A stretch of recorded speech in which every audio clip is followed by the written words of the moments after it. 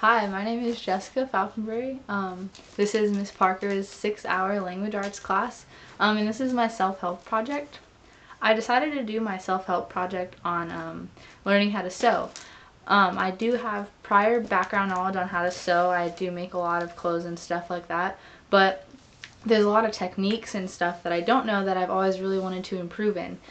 So pretty much my goal, especially because all I really ever make is dresses, so my goal is to make a new thing every week that I've never done before, learn some new techniques. So every week I'll be doing that. My book is the Step-by-Step Sewing Course, and it was published by Reader's Digest. It's the essential techniques for making over 150 creative home projects. So this is pretty perfect for what I want to do. Dad, what do you think my sewing skills are like? Average to below average. I'm so awesome. Okay, thanks. This is my sewing area. See here, I got my sewing machine. I got my my sewing kit here. Got all kinds of stuff. Every color string. The needles, the pins. This thing is to, so like if you mess up, you could like pick out the old string and fix it. I got my thing to stick the pins in, extra bobbins, some things so you don't puck your thumbs. I don't use those because I'm a man about it, and a measuring tape. So we're gonna go in here to the this is where it explains that, all your equipment. I have all this stuff. Yeah, my sewing machine. Yeah. I don't know where my tripod's at. Uh-oh, SpaghettiOs. This is the bottom. It's the skirt. It's already got the elastic on there for me because it's a dress that I just cut in half. Alright, you're on my sandal. Then I got this top shirt here. I don't know if you can see that.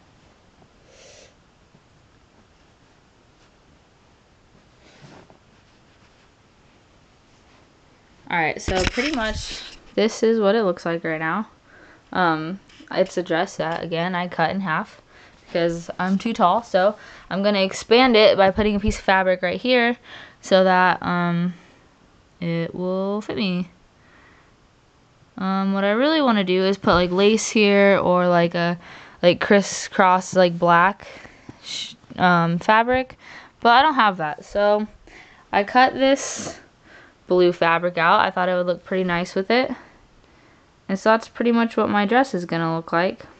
What I need to do is just flip it inside out, and then I pinch these two together, and then I will pin it all the way across. So flip it back inside out, and it will all be one big dress. Sweet. Charmander, I choose you. Perfect. This is the completed outcome of the dress. I do want to like probably cut this in half, so it'll probably only be like this long.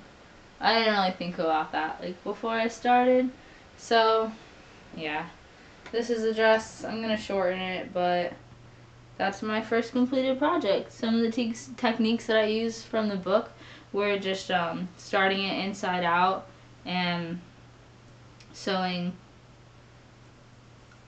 like that. Like it's a straight stitch for the hems, which is the instruction that it gave. So yep, and that's what it looks like. First one was a success, except it didn't really look how I wanted to, but whatever, still sewed.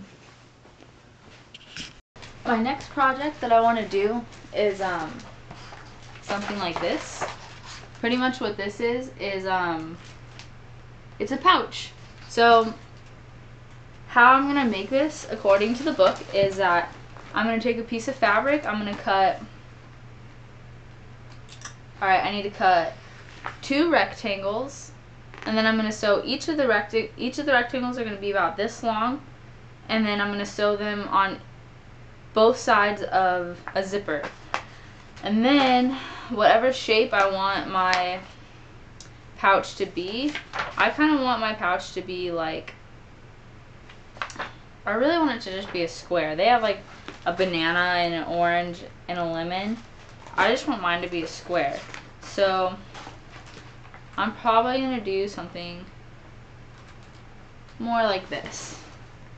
Pretty much you cut 2 squares, put them on either side of the zipper. See, like, this is a technique I've never done. They add, like, I have this, so it's not a big deal. They put, like, there's like a clear, like, white sheet of fabric that you put over the other piece of fabric, and then you iron them together. Makes it more like thicker and like stays up, so you can have a bag and your bag's not just all floppy and like falling together. So it says cut out all fabric pieces, cut and fuse lightweight inferior to wrong side of main bag, zipper, guess extension pieces. Oh, gousset extension pieces. Fold main body piece in half and around corners. Second step, on one gousset piece, center one side of zipper face down and right side along edge. Stitch zipper to close. Stitch close to zipper teeth. Stitch close to the zipper teeth. Press zipper face up. Stitch remaining gousset to opposite edge of the zipper in the same way. If desired, pin tiny piece of fabric over the ends of the zipper tape to hold gousset edge at the proper. Okay.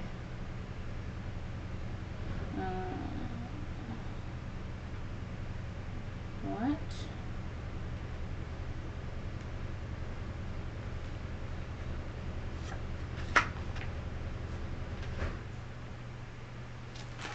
Things I will need: my fabric, tape measure, scissors,